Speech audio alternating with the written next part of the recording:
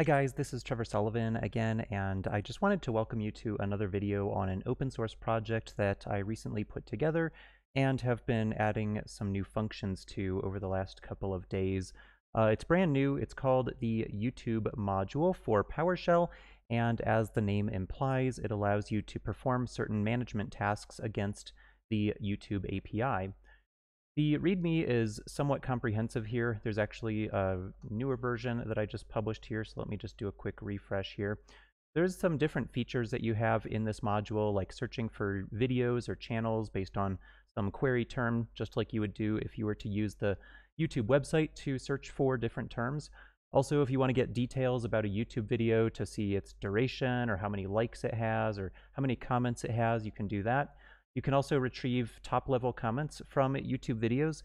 At the moment, I don't believe I've built in the functionality just yet to allow you to retrieve child comments from a thread in the YouTube API. But at the moment, you can go to a specific video ID and retrieve the top-level comments for that video. You just won't be able to see the replies as far as I know. You can also delete comments as well. So I think you can delete probably your own comments on other people's videos, as well as I think you can delete comments from other people that are on your videos if you're uploading to YouTube. So that deletion of comment capability is in there. Also, you can post a comment on a video if you'd like to. So if you want to, spam out a link, not that I'm advocating doing that, that would be unethical. But if that was what your objective was as a spammer, then you could certainly do that. Or if there were a bunch of videos where you wanted to leave a nice comment on somebody's video saying, hey, you did a great job, I'd like to see more content like that, you could build some automation to basically save your comment text. You don't have to type it out every single time. And then you could just plug in a video ID and say, okay, go take this comment and plug it into this video with this ID. And that can save you a little bit of typing. So you can automate that type of task. Also, there are commands to subscribe or unsubscribe from YouTube channels. So you can search for channels right up here. And you can also search for videos, and then if you find a video that you like, you could find its channel ID and then subscribe to that. Or if you find a channel through the channel search capability, you could just subscribe to that channel ID as well. So I think that's most of the core functions that are available. There might be some things that I've missed here under this features section, but this module is available on the PowerShell gallery, and it does require that you run it on a desktop environment unless you have some way of pre-populating the access token in the correct JSON format. I haven't really documented that yet, but it is theoretically possible to do that if you were able to get your access token on a desktop machine and then plug it into a CI system, for example, or some automation system. However, there's not currently support for refresh tokens, so your client-side OAuth token will only be good for 1 hour, I believe. So it's a relatively short amount of time right now, but I do have to implement server-side OAuth instead of client-side OAuth, which I did by total accident. I was looking at the YouTube API docs, and I thought I was looking at the server-side OAuth content, but it actually turned out to be the client-side OAuth documentation, and so I just kind of messed that up a little bit. But it will require that you install the PowerShell Pode module. So this is an open source and very well-supported community module from another developer out there in the PowerShell open source community that allows you to create a web server, and that Pode module is what supports the oAuth capabilities for this module, and it allows you to fire up your browser, do the redirect over to Google's login servers. And then once you authenticate with your Google account, it redirects you back to this Pode endpoint, and it only spins up that Pode endpoint temporarily while you're actually going through the authentication process, and then it just tears it down. So that's really all it's being used for under the hood. And again, this is all open source, so you're welcome to look at the source yourself. So it does mention that right here. It relies on the Pode web server. Looks like I forgot to finish this sentence right here.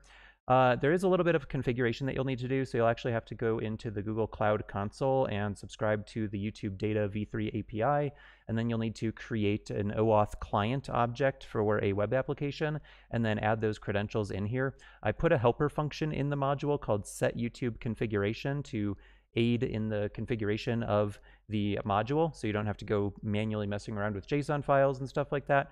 And then once you've done that, you can go ahead and just call the grant YouTube auth command in order to authenticate to the YouTube APIs with your Google account. Once you've authenticated, by the way, it does also support the device flow. So if you have like a smart TV and it gives you like a 6-digit code or sometimes like an 8-digit code, you can actually follow that auth flow as well, but I don't recommend using it because it gives you much more limited access to the APIs. You actually want to use the oAuth flow for this particular scenario.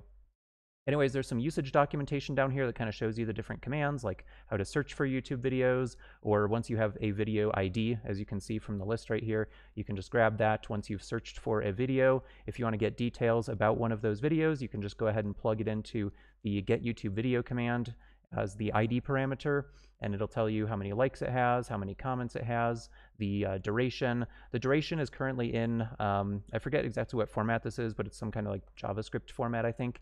So I need to actually get that and then convert it into a PowerShell datetime object or a .NET datetime object. But for the time being, that's kind of what it looks like. You can also provide an array of inputs for IDs, and a single API call can actually return multiple results, which is kind of a convenient thing.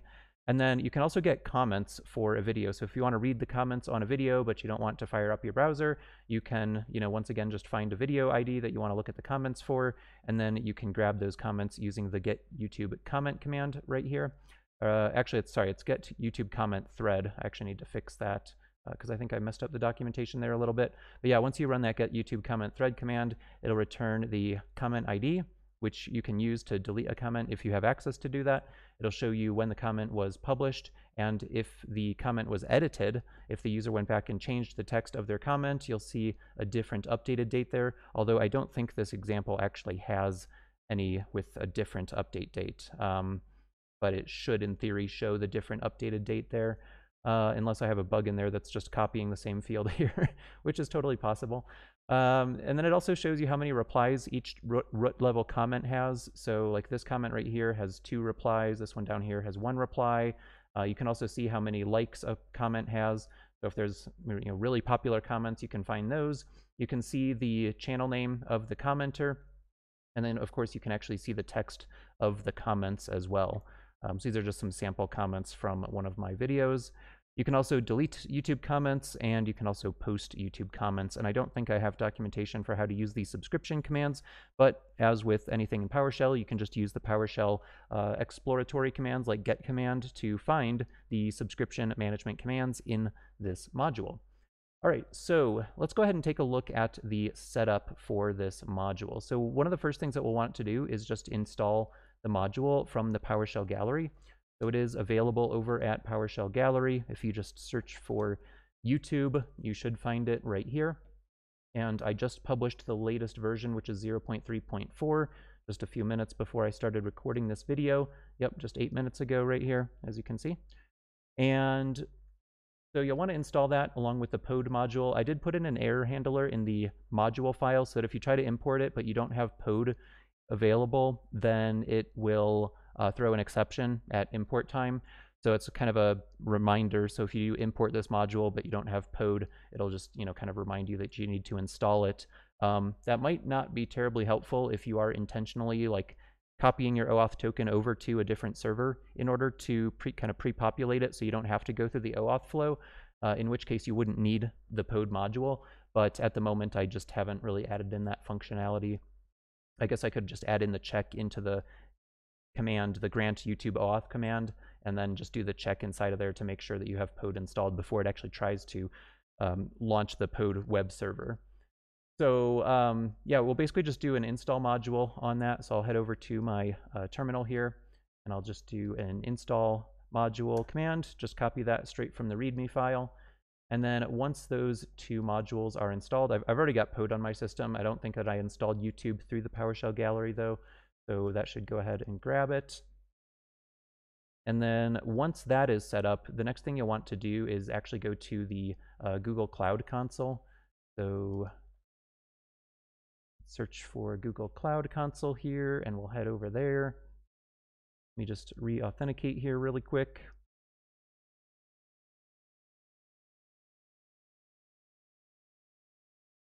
And I've got to verify my login here. Let me go ahead and do that. All right. Now I'm logged in from my Android device as my second factor. And then inside of the Google Cloud Console here, you'll want to create a project. Typically, there will be a default project, and I don't think you can delete whatever the last project is, but you can just go ahead and hit New Project up here. They create. And then once that project is created, you'll want to head over to the marketplace here and search for the YouTube Data API, the YouTube Data API v3. And this is the API that you'll need to enable. I've already got it enabled in my account here, but if you don't have it enabled, then you want to go ahead and enable it, and then come back to your project. The navigation in Google Cloud is still a little bit foreign to me here. So let's see, we want to go over to, APIs and services on the hamburger menu over here on the left. Go down to the credentials section where we can generate an oAuth client. And then you're going to want to create an oAuth web application, just like what I have right here. So what we'll do is hit create credentials. We'll say create an oAuth client ID. And we'll choose the web server, web application. Of course, there is documentation on how to do the TV and limited input devices flow, but again, I don't recommend going that direction. So I'll say test me, delete me as a reminder, and then we'll go ahead and just hit create. And we also need to set up our redirect URI as well, but what we'll do for now is just copy our client ID and client secret, and then we probably need to go in here and set up our redirect URI. And I would just set this to HTTP localhost. I think it's port 8000 that it uses. And then I think it's auth complete, actually. So I think you need to configure that. And I think I need to add that to my documentation as well. So we'll hit save there. And then we'll come back to PowerShell here. And I'll say Set-YouTubeConfiguration dash. And then we get our auto completion here. So we'll say client ID. I'll go ahead and paste in my client ID, and then my client secret. Actually, I think I have this reversed. I think the client secret is this one. So let me do client secret. I think the longer one is the client secret and the shorter one is the client ID. Could be wrong on that. Anyways, so once you do that, then you can go ahead and just call grant YouTube oAuth. And that is going to search for a browser on your system. So in my case, it's, okay, it looks like I actually got that wrong.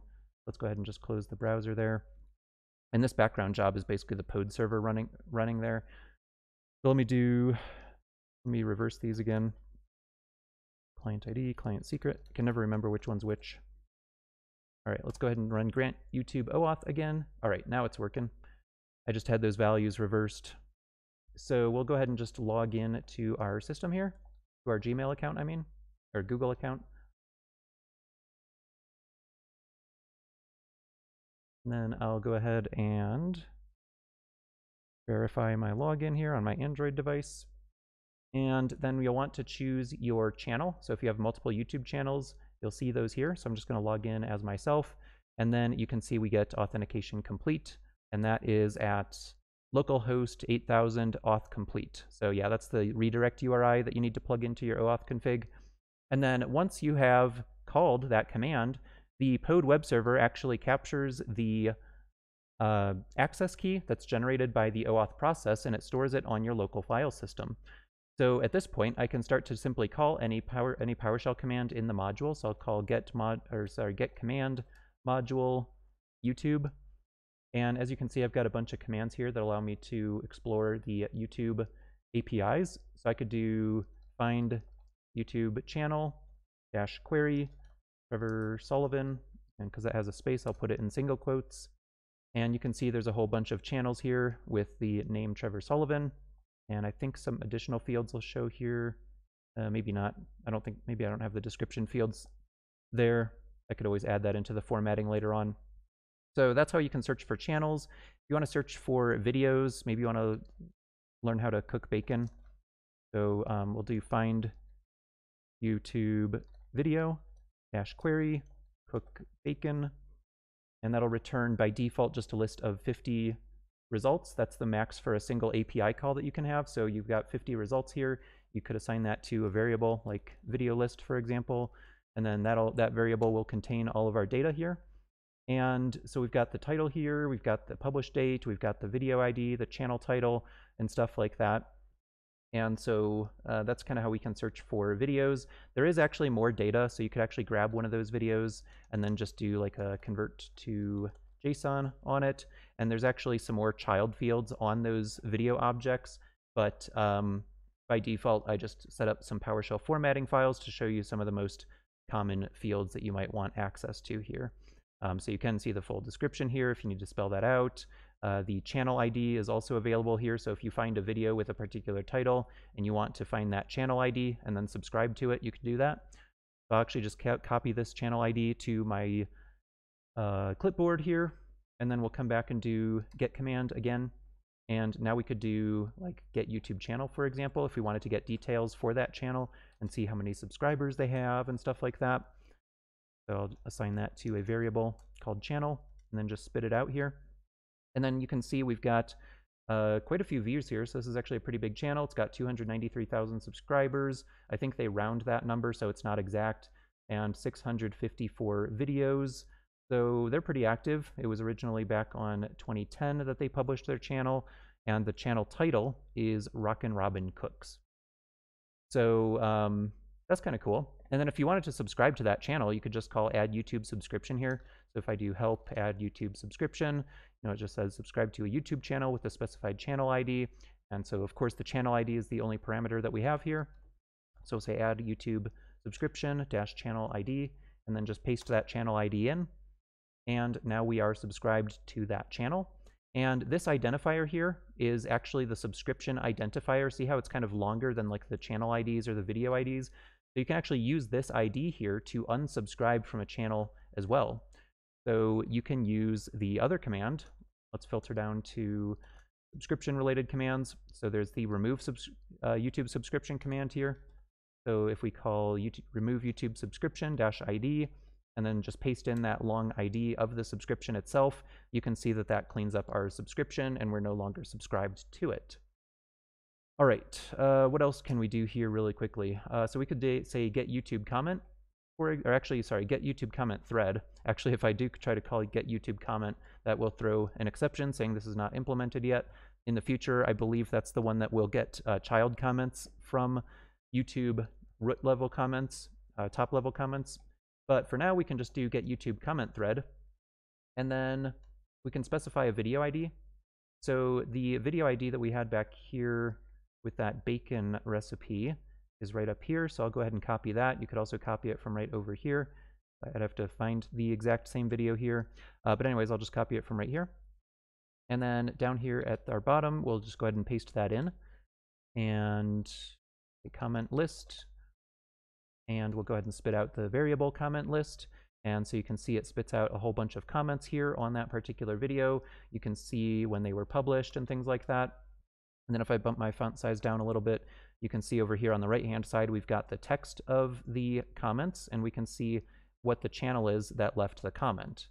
So once you've got this data, just like with the video data where you've got likes and comment accounts and subscriber counts for the channels and things like that, you could actually take this comment list and then just sort it and say, okay, I want to find the most popular comment that has the most likes. So I could say comment list and then sort object dash property. And I actually need to figure out which child property we're looking at, because there isn't actually a property called like count. It's actually buried down in there, and that's thanks to PowerShell's type formatting system. So if I do comment list convert to JSON and then take a look at the actual structure of the object here, I want to find object.snippet. Let's see, where is it? I'm not seeing the like count here. I'm not quite sure why. Oh, it's down here. Is it down here under replies? No. Oh, it's right under here. So here it is. So it's under snippet dot top level comment dot snippet dot like count. So as you can see, that's why I did that PowerShell formatting, because it's quite a bit easier to work with.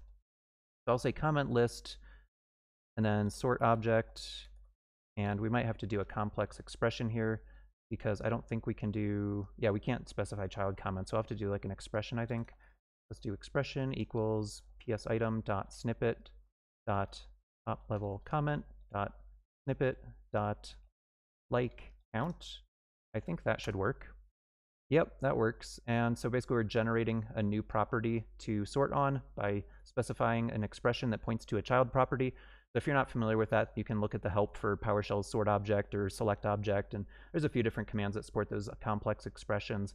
But now we're actually able to sort by like count, and of course we could do the same thing, just add on the descending parameter, and now the most liked comment will appear at the top. So if you wanted to see the top 5 comments, you could do the sort and then pipe that into select object dash first 5, and that'll show you the top 5 liked comments on a particular video. Now we are getting a subset of comments here, and something that we can do, I think that I implemented on here, is if we call get YouTube comment thread and then do dash raw, this is going to give you just the raw output without any special formatting type of stuff. This is actually just the raw response that you get from the API. So I'll just go ahead and assign this to a variable like response. And what you'll see is that when you get a raw response, you can call this next page token. So response.nextPageToken. And you can pass this token into the API to actually get more pages. And you can see right here, we've got 20 results right now. I'm not sure if I can increase the max results for that particular API, but if I call get YouTube comment thread dash do I have the page token? No, I guess I didn't implement the page token there yet. There are a couple of APIs though where I did actually implement the page token parameter, so you can actually pass the page token in and just ask the API for the next set of comments. And then all you need to do in order to get the actual comments is to drill into the items property. So if I take a look at response.items, that will actually give me the comments themselves. And so then I can start to actually explore those comment objects just like what I had right up here. Now it is formatted a little bit differently here, and I think I might have a bug in there. Oh, I could actually do format table and kind of format it, but I actually need to extract all those properties up to the root level, and that's where the formatting file really helps. So I think I might have a bug in there where I actually need to assign the correct PS type name, but I'll check that out later on. But yeah, it allows you to get a page token there, and I think I can do that with the find command. So if I do find YouTube video and say find YouTube video like Trevor Sullivan, I'll go ahead and do video results, and then I'll do dash raw. And so now video results, instead of containing this massive table here, it actually contains the raw response, and we have the next page token here. And I think, yeah, so I have a page token parameter, and if I do video result dot next page token, I'll say video result 2. So now I have a video result and video result 2, and then, oh, I did force it to have a query parameter, so I'll just say Trevor Sullivan again. And let's take a look at video results 2. So I've got the QB School, Canucks, Mad Bob Media. Okay, and let's do video results number 1 here, dot items. And I would need to drill into the snippet. So let's drill into the items dot snippet dot title. And I'm pretty sure that we have a totally different result set here, because the very first video in this result set is actually one of my videos. And if you took a look at video result 2, then the very first result here is actually from a totally different channel. So this is actually a different page of information. And then if we take a look at video results 2, we didn't use the raw parameter, so I lost the next page token there. But I could go ahead and just say dash raw. And then video result 2 should have its own next page token. And I could actually use the previous page token as well to go to the previous page, and then use the next page token to continue iterating. And so now instead of video result.nextPageToken, I'll do video result2.nextPageToken and assign that to video result 3. So now we have 3 different variables, each containing a page of results. So I'll just grab the first video from that list and take a look at the items. Actually, sorry, video result.items, first element dot snippet. And let's see, we're back to here. I'm not quite sure why that happened, because I actually used the next page token instead of the previous page token. I'm looking at video result. I need to look at video result 3. There we go. Okay, so yeah, now we have a totally different first element here. So if I take a look at video result 3 first element versus video result 2 first element, totally different videos. And if I take a look at the first video in video result, that one's a totally different one as well. So you can see that these are all on different pages of data. So I've actually got, in these 3 variables here, I've actually got 150 different videos that make up this result set. And then I could, aggregate all of those results together and make one big variable or export that to a database or whatever. Of course, don't do anything that's against the terms of service for the API, but you could do theoretically anything that you wanted to with that data once you've got it. So that next page token is not implemented for everything, as we saw with the comment API. That's not quite there yet, but it is there at least for the find videos, and it might be there for find channels as well. So find YouTube channel dash query bacon dash raw, and if we assign that to a variable here, so yeah, it looks like it is implemented here. So let's do channel next page token, or sorry, page token, and then channel dot next page token, and then I'll create a new variable here to store a separate result set, and then do channel 2, and let's see, let's take a look at channel, the first item, dot items 0 dot snippet. That gives us a channel called bacon underscore, and then if we take a look at channel 2 variable, first item, that gives us a totally different result here. So yeah, so we're looking at 2 different pages of data here. We're looking at basically a total of 100 items if we were to add these 2 arrays of results back together. So yeah, there's a lot of different stuff that you can do in here. You can subscribe, you can comment. Actually, let's do a comment here really quick. I'm going to go over to YouTube and just search for, let's say, Trevor, and we'll just find a video. Not him, Trevor Sullivan, and we'll find a video here. This is the video that I published yesterday on the Firebase APIs using S3. So if I wanted to comment on this particular video, I could just find the video ID right up here, and then come back to PowerShell and say new YouTube comment dash video ID. And I think it's also going to require a channel ID. I'm actually going to do find YouTube channel Trevor Sullivan PowerShell. Make sure I can find the channel ID. All right, there it is. I think that's mine. Pretty sure that's mine because I think I started that channel back in 06. So we'll assume that it is. So then we'll do new YouTube comment, channel ID. I'm going to guess it's this one here. And then say dash text. Hey Trevor, great video. And it looks like it works. So let's head back over here to the browser. Just do a quick refresheroo, and yep, there's my comment. Hey Trevor, great video. So now if I wanted to delete that comment as well, I could go ahead and grab the comment ID, which is right here. And if I didn't have that, if my screen was cleared, for example, I could just say get YouTube comment thread dash video ID and plug in my video ID, and that's going to show me the comment ID here. So this is how I can manage the comment. So there's my comment that I just made. Say remove YouTube comment dash ID, and then plug in the comment ID, which is much longer than video IDs, and that should kill off the comment. And then if we rerun get, it's now gone, and we can just verify that here over in the browser as well. Just do a quick refresh, and yep, now we're back to 0 comments. So anyways, feel free to play around with the YouTube PowerShell module. It's not perfect. I mean, there's definitely flaws in it. There's missing functionality and things like that, but it does work pretty well from kind of what you can see I've shown you in this particular video. So anyways, I hope you enjoyed this video, and if you'd like to support my work, then you can head over to cbtnuggets.com and sign up for a subscription for our video training service, where I've got lots of training on topics like Microsoft Azure and Amazon Web Services and PowerShell automation and Python automation and GitHub and GitHub Actions and all sorts of fun stuff. And I'm actually using GitHub Actions for this module right here in order to publish it out there. But we've got a lot of cool training over here, and we also offer a free account. So if we go to CBT Nuggets free, there's actually just a link here to sign up for a free account, and you can just sign up with your Google account. So if you'd like to support my work and continue to support open source projects, then I would recommend supporting my employer so that they can in turn support me in my efforts to support you. I hope this has been informative for you, and I'd like to thank you for viewing.